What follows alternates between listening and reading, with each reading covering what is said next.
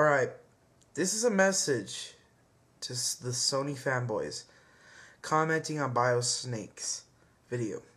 Although biosnake has a lot of points wrong about the PS3, like the Bluetooth headset, that's a very useful feature, the compact flash and all those drives, those are fairly useful too, biosnake.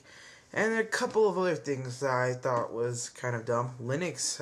If I got a PS3, I would install Linux on it, because otherwise I'd never use it.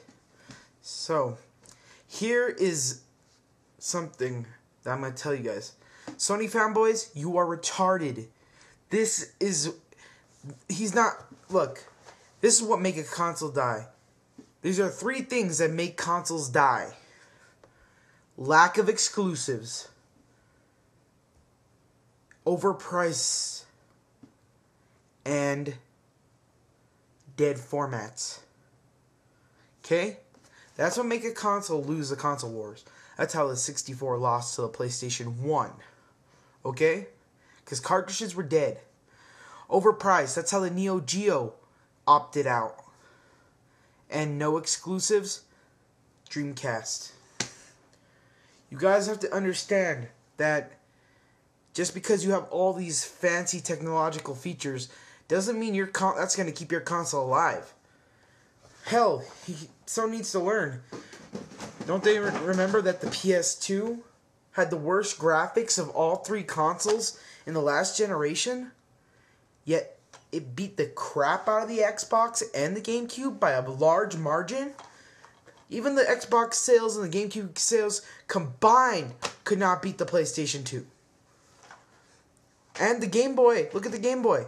It has the black and white crappy Game Boy, if I can find it right now, beat out the Atari Lynx, the Game Gear, and like 5 other portable consoles that went up to challenge it. Why? It was cheap. Why? Another thing, it had a huge game library.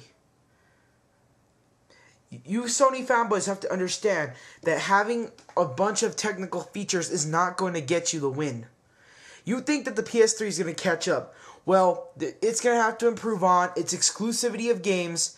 It's going to have to improve on, it's going to have to improve on everything. It's going to have to become a budget console, or it is going to lose. Do you understand? Yet you buy into it trying to defend it. It's past defending now. If it doesn't get exclusives, if it doesn't catch up to at least the Xbox 360 by the end of this year, I can almost guarantee you it is dead. Wake up. I'm going to slap reality in your face. Sales are like air to a console. Without them, they are dead.